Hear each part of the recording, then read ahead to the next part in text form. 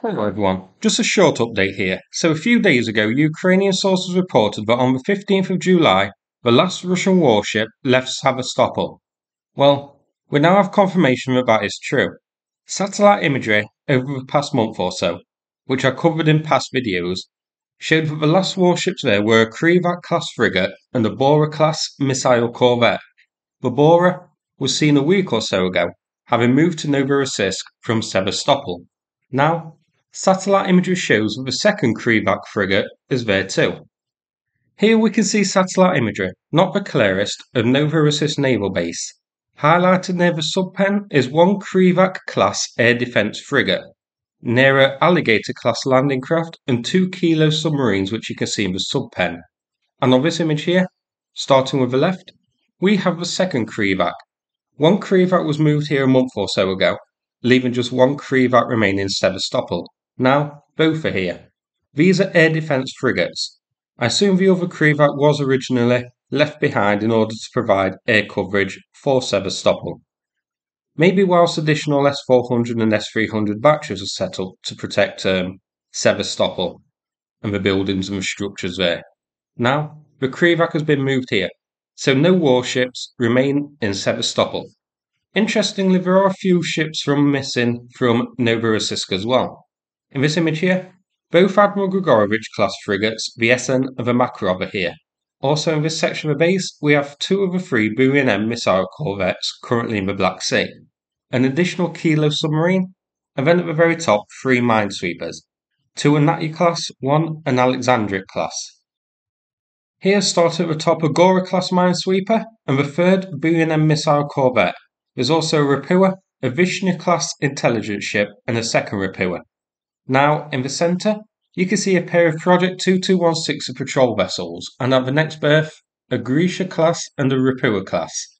Finally, the third 22160 and another Grisha-class. So, that's pretty much every major warship of the Black Sea Fleet accounted for. Both Grigorovich-class frigates are here. Those launch caliber missiles at Ukraine. Both Krivak air defence frigates are here.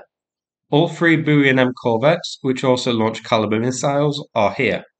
All three Project 22160 large patrol vessels, which carry out the bulk of Russia's patrol operations and escort duties, are here. The main class of ship missing are the Tarantul missile corvettes.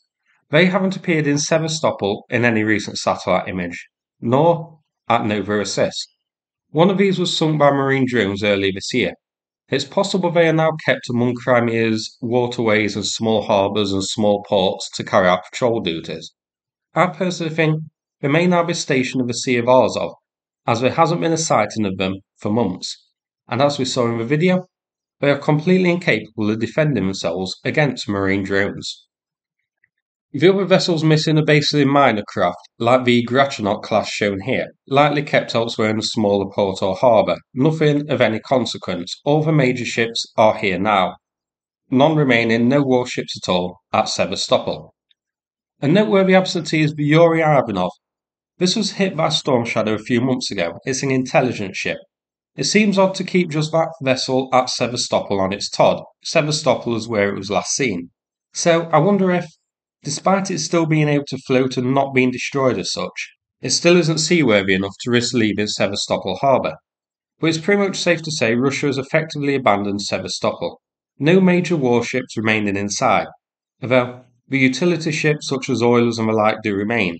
So Russia's main Black Sea Fleet base is Novorossiysk. I guess this is why we're now seeing Ukraine's marine drones hitting smaller boats such as the Tunets-class and tugs. There just aren't any major targets available because we're all here. So that's it for this video. Hope you found it interesting. Now I'm going to play a video about a new fundraiser for a new charity, Cars for Ukraine, who supply many vehicles to the Ukrainian armed forces.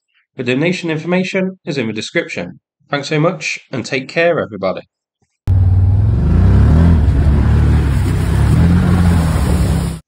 Hello guys, we are medics of 3rd Separate Brigade operating a very hot spot in Kharkiv region, where Russians form a new front.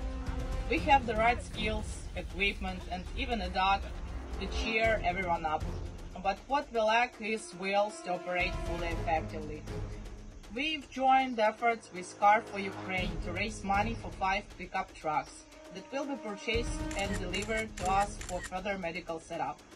Car for Ukraine has been actively helping warriors all over the front line, delivering a total of 430 vehicles. Help us keep our Ukrainians alive. Donate at carforukraine.com. Together to our shared victory.